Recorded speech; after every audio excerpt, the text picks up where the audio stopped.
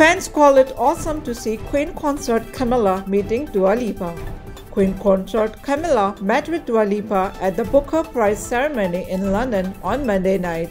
Queen Consort Camilla met with Dua Lipa at the Booker Prize ceremony in London on Monday night, and social media can't swoon over it enough. A clip of Camilla and the levitating hitmaker candidly conversing has been making rounds on the internet. Taking to Twitter, fans showered love over the duo who came together to give a keynote speech at the event.